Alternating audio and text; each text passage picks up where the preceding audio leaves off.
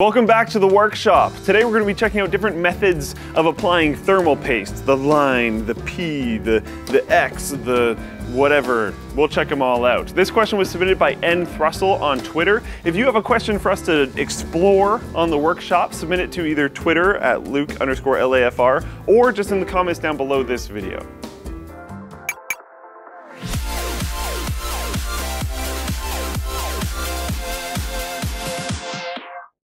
Apacer's AS720 is a dual interface SSD with USB 3.1 Type-C on one end and SATA on the other, with read speeds of up to 540 megabytes per second and write speeds of 450 megabytes per second. Check the link in the video description to learn more.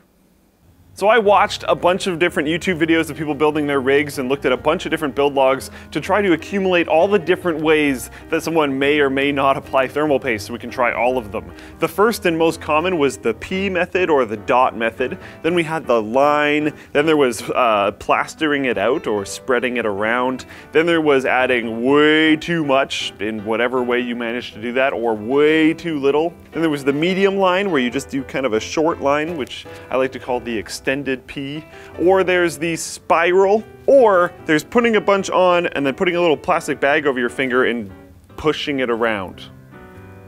So we'll see if there's any difference or how big that difference is. All right guys, so last time we had a workshop episode, I made a straw poll about asking you guys what power supply you thought would perform the best. This time, we're gonna have two straw polls. Which thermal paste application solution do you think is the best? And which thermal paste application solution do you think will be the worst? But vote before you see any of the results. Don't cheat. That's super lame. Just vote on what one you think is gonna win, and then watch the video. First method we're gonna try is the dot, or the P. That should probably be fine. A pretty good rule of thumb is just look at the size of the top of the capacitors near it. If you're around that size, you're probably good. Okay, so the dot method has been applied. I grabbed a thermometer here to check the ambient temperatures that are in the room and going into the case. So I'm going to load up AIDA 64, run a system stability test on just the CPU. We will then wait 10 minutes, take a temperature reading on the ambient temperature, then take a temperature reading on the CPU.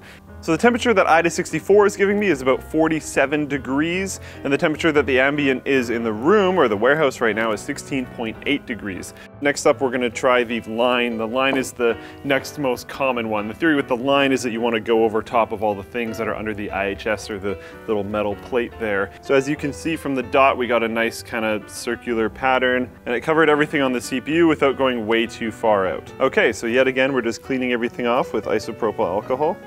And then we will try the line method. So I'm going to try to have the line be pretty thin, especially because this is really thick thermal paste that I'm using. Here we go. So let's get the cooler on. So the line method also produced a temperature of 47 degrees, the exact same as the dot method, and the ambient temperatures in the room are exactly 17 degrees, which is 0.2 degrees higher than the previous one. So basically, everything's the same. You can see with the line method, it actually kind of sort of looks like a circle, like we got from the previous method, the dot or the P. That's just because of like even pressure from the cooler. A lot of them are gonna somewhat look the same. I don't know, maybe that's the conclusion, but we'll figure that out later on. So our next method is going to be the X. I have never done this one personally, so to anyone that does the X, sorry if I do it wrong. I don't know, that looks like a lot of thermal paste to me. I'm not really a fan of the X.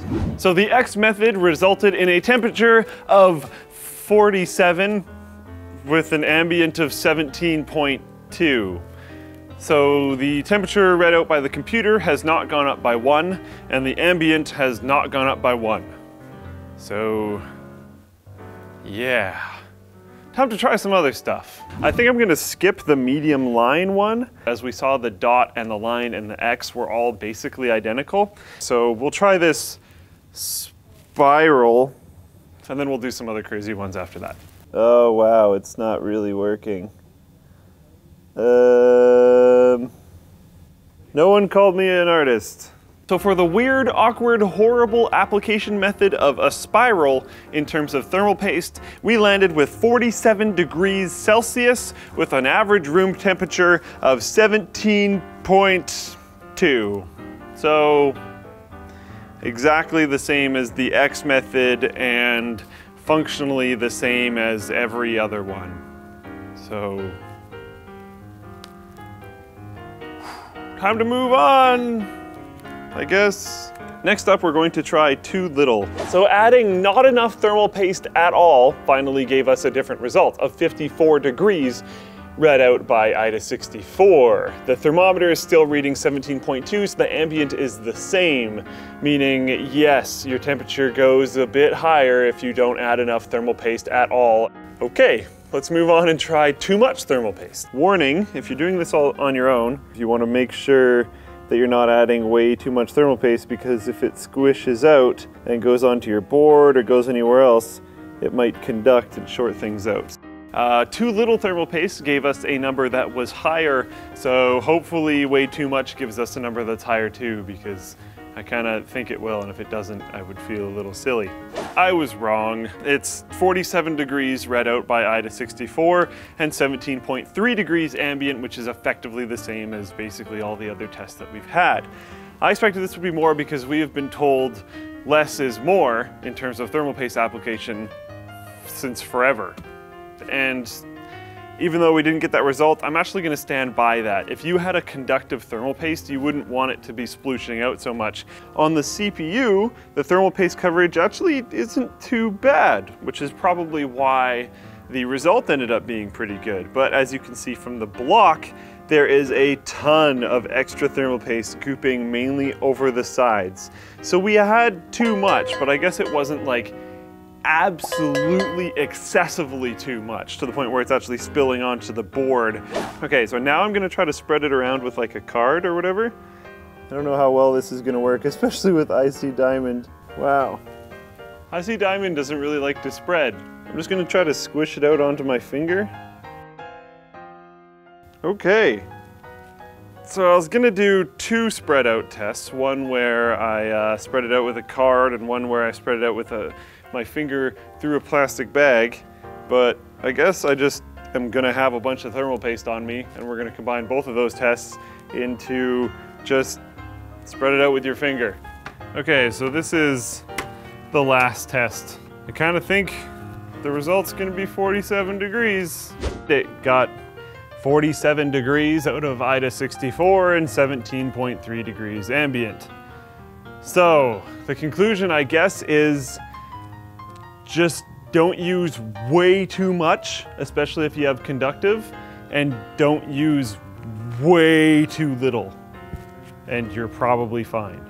I think the easiest one to do would probably be the line or the P method. Other than that, it's really not a big deal. I don't really know what else to say. I guess that's actually a pretty good conclusion for a workshop episode. That's what makes these things fun.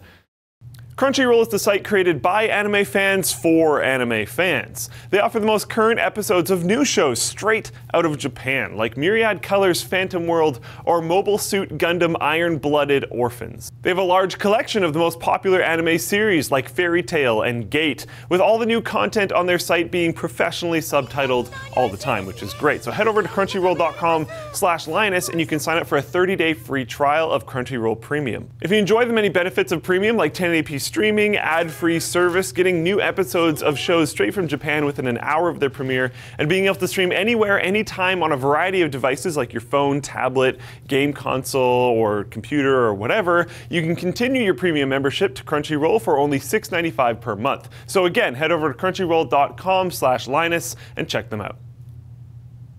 Thank you for submitting this question. If you guys have other questions, let me know at Twitter, Luke_AFR, in the comments down below, down there. That'd be cool too. Thanks for watching this episode of The Workshop. I wonder how many people are going to be pissed because they've been trumping around forever that you have to do it this specific way, and it doesn't really seem to be that way at all. Or how many people are going to tell me I did the test wrong. That'll be interesting too. We'll see that later on. Anyways, if you enjoyed the video, like it. If you just hated it because I screwed everything up, dislike it. Don't forget to subscribe. That's cool too. These are Amazon. These are Amazon affiliate code to shop for stuff like thermal paste, and probably not spudgers because it's fine. You can just do whatever method you want. And you know, you can buy a shirt, which isn't this one. You You can buy Linus Tech Tips shirts. And you can become a contributor on the forum. That's another thing you can do. Check out this video where other people were mad because I said that your cable management doesn't really matter that much. Cool. See you next time.